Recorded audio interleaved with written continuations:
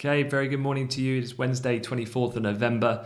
Hope you're doing well. And a couple of things we're going to cover, starting with a look at crude oil. And we've got a chart here I'll come back to in a moment, but we had the SPR tapped predominantly by the US, but other nations as well. And actually, instead of oil moving lower, it actually moved up and had its biggest move north in 2 weeks. So we'll look at the rationale behind there, and there's some good comments as well from the analysts at Goldman Sachs about what they have to say about that latest deal. And then we're going to talk about the Turkish Lira in freefall yesterday. It fell as much as 15%. The reasons why. And then the RBNZ overnight, they came out and hiked rates now for the second time. Rates now at 0.75%. But their currency actually moved down in overnight trade. And again, I'll go into explain why that price reaction occurred. And then we've got an update from Elon Musk. He's now halfway through also that Twitter poll that he put out about the 10% disposing of his shareholding. And so we'll have a look at what the latest is on that front. And then we'll talk about the day ahead. Obviously a really busy day, all very much concentrated today in terms of US economic data this afternoon, London time. And that's because US markets, of course, are closed for Thanksgiving tomorrow. Early electronic closes as well on Friday, meaning that most US participants won't come back then after today until Monday next week. So we've got things like US PCE, which will be obviously very closely watched given the inflationary focus at the moment. And on the coattails of that multi-decade high in CPI, we've also got US GDP second reading. We've got new home sales. We've got jobless. We've got durable goods. So everything's coming out as well this afternoon to look forward to. But quick reflection on the charts. I'm not going to go into any of these in great detail really because it's a fairly quiet open. Major currency pairs top left are basically flat and equity indices are pretty much unchanged, just consolidating largely in the overnight session from where we were trading at the close on Wall Street last night. The S&P and Dow finished up 0.2 and 0.6%. Slight underperformance once again in the NASDAQ down 0.5. So continuation of a bit of that tech weakness is what we saw upon the nomination of Powell and the high yield movement at the beginning of the week still being digested for the moment. European shares actually nursed the worst losses yesterday. They slumped to a 3-week low, biggest daily loss we've had in nearly 2 months. And of course, a lot of people a bit apprehensive about the resurgence of COVID-19 cases in the mainland. And that's raised fears of tighter restrictions, which are being enactioned at the moment across Europe, and the impact that will have subsequently on economic activity being kind of reflected in price. But I guess the one chart to look at is crude oil. And as you can see here, this captures the sell-off that we had on the trendline break on Friday as people were anticipating the fact that the US were getting more serious about tapping the SPR. And then the announcement itself came out yesterday, and in fact, prices moved higher, biggest gain that we've had in 2 weeks for WTI crude, on the basic notion that the deal that they done was smaller than many had expected. And so the US will make 50 million barrels of oil available to buyers.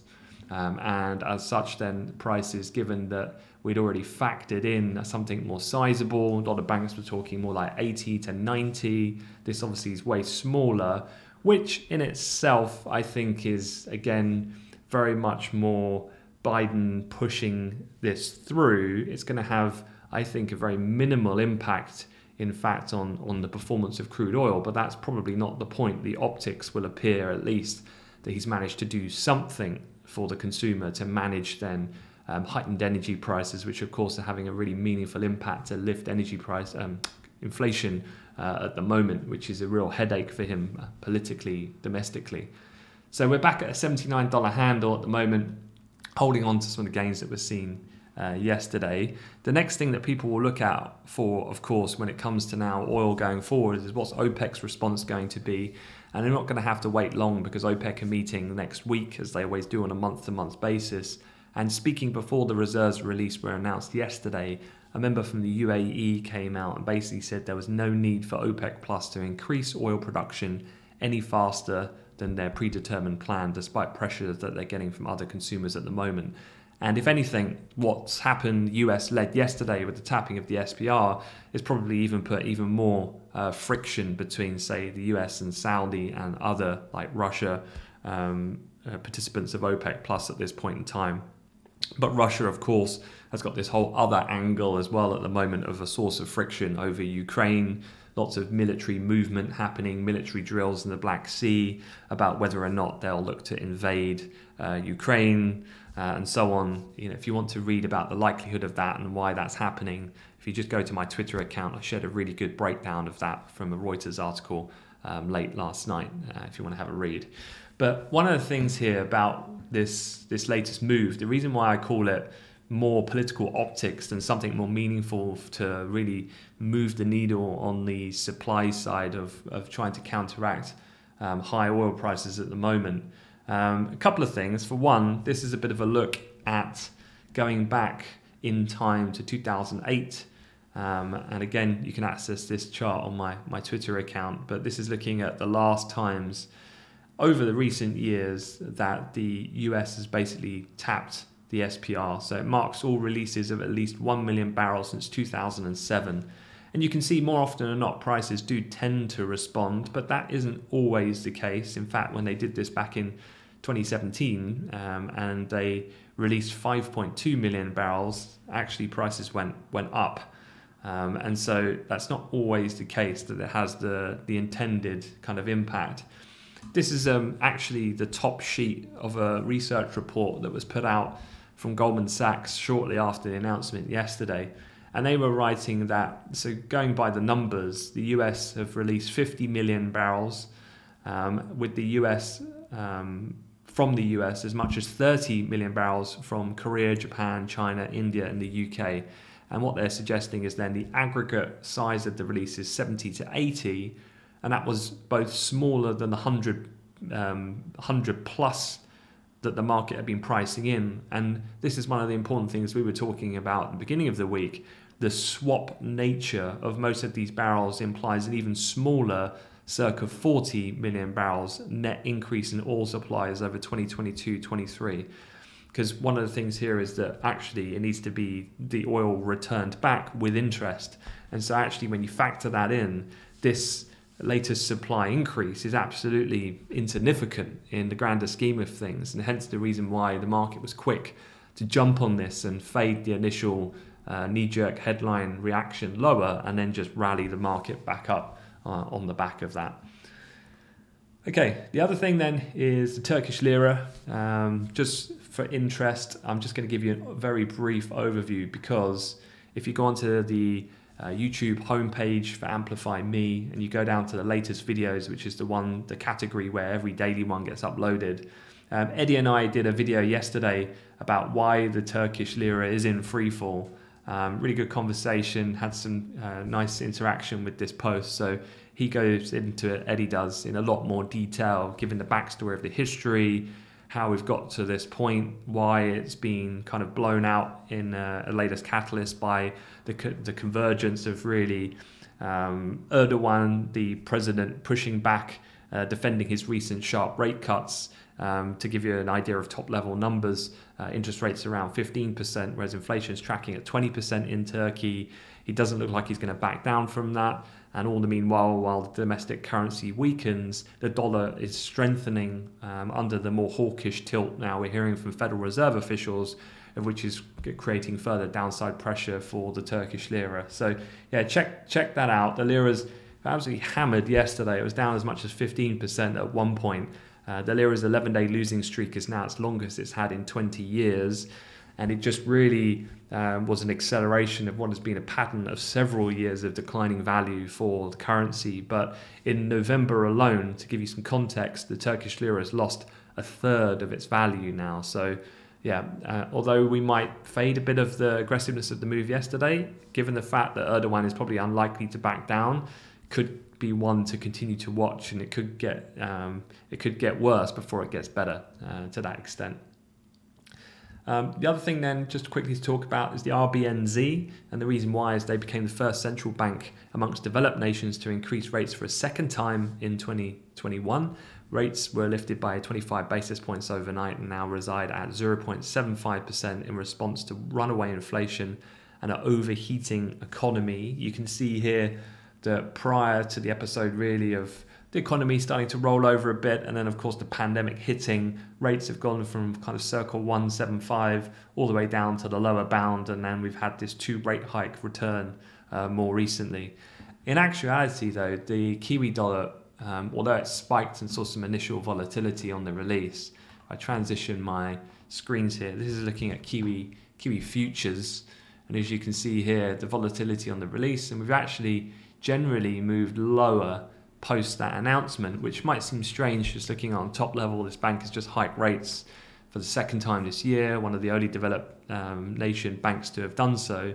The bank said they forecast inflation to run above 5% for the next 3 quarters, peaking at 5.7% in March because of higher oil prices, rising transportation costs, and the impact, of course, of supply shortfalls.